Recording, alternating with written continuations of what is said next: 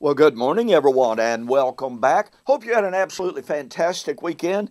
It wasn't the most wonderful weekend for me in some ways, but hey, you know what? Overall, it was fine.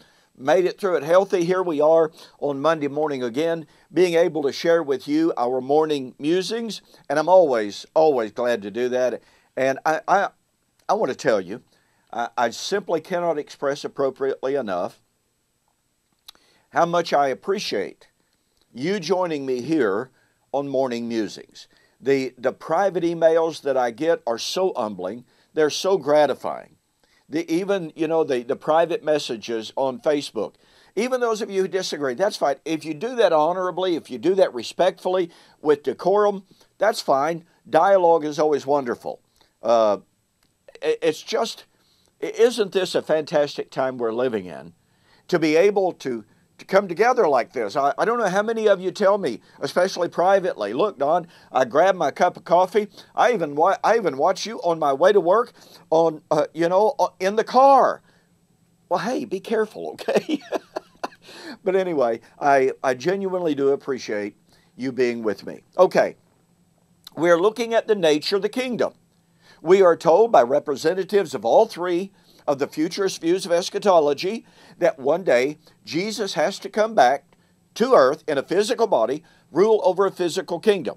Now, yes, there are subsets who deny that. I was raised as a fifth-generation member of the Churches of Christ in the all-millennial world. We certainly did not believe there would ever be a physical kingdom on earth with Jesus ruling in a physical body.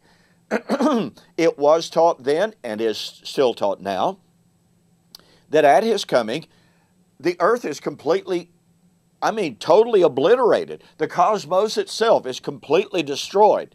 There is no earthly kingdom of Jesus. So it's important that you understand that there are subsets of the futurist view.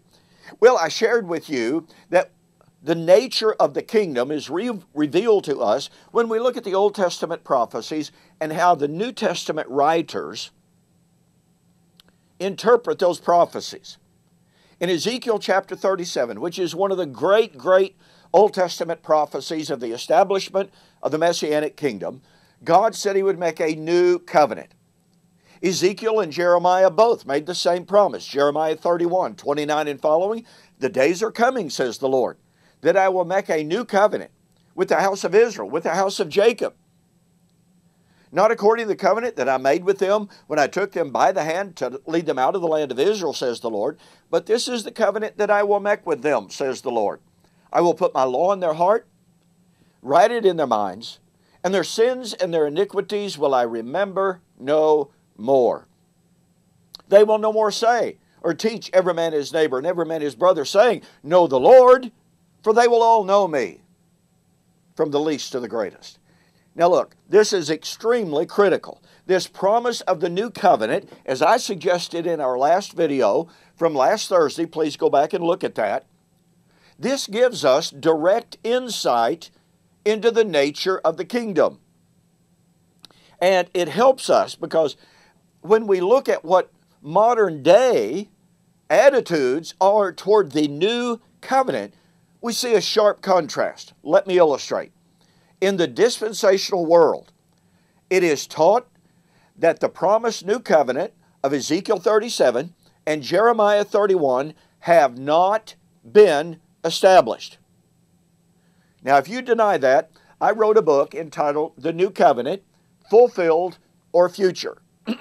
I document from some of the leading dispensationalists of the day of how they say emphatically and explicitly that the promised Jeremiah covenant has not been established. And it will not be established until the second coming of Jesus at the beginning of the millennium. But you just simply have to catch the power of this. Those who teach that the promised Jeremiah covenant has not yet been established, they teach us that in this promised earthly kingdom, when it is finally established, Jerusalem, physical Jerusalem, will once again be the capital of the kingdom. Now, a question for those amillennialists and postmillennialists who believe in an earthly kingdom. Do you believe physical Jerusalem will be the physical center of the kingdom? If not, why not? Point number 2, the dispensationalists tell us that there will be a physical temple rebuilt in Jerusalem. Question for amillennialists and postmillennialists who believe in a future physical kingdom. Will there be a physical temple? If not, why not? I mean, after all, if the kingdom is physical, why isn't the temple physical? Point number 3, the dispensationalists tell us there will be animal sacrifices offered once again in the physical temple by a physical Zadokite priesthood. Question for amillennialists and postmillennialists, will there be animal sacrifices offered once again? Now look, amillennialists and postmillennialists tell us absolutely not. That is abhorrent. Well, wait a minute.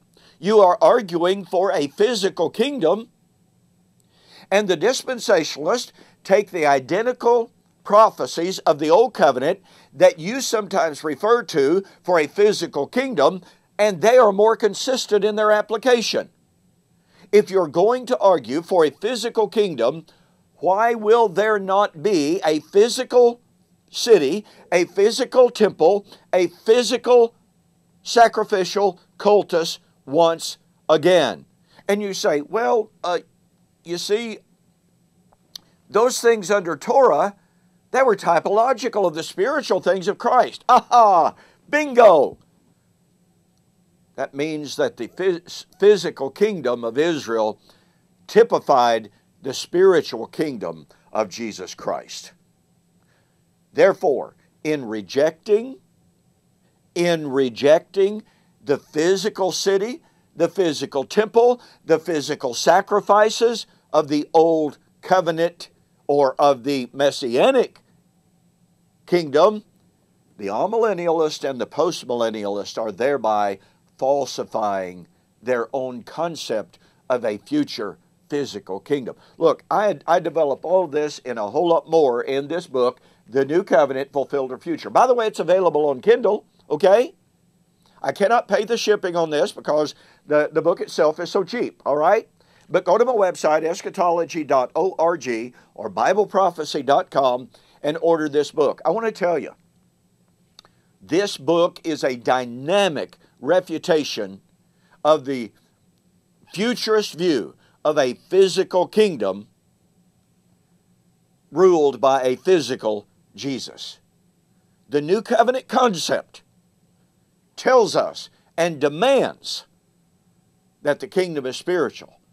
So when Paul in 2 Corinthians chapter 3 said the old covenant was passing away, i.e. the old kingdom was passing away, and the new covenant was coming in, and the new covenant had no place for a physical land, a physical city, a physical temple, and a physical priesthood, we have proof positive. Jesus never planned, predicted, or prophesied a physical kingdom. Get yourself a copy of the book. You'll be absolutely amazed at the evidence that is there. Thanks for joining on this morning's Morning Musings. Yeah, we got a whole lot more, and we'll see you on the flip side.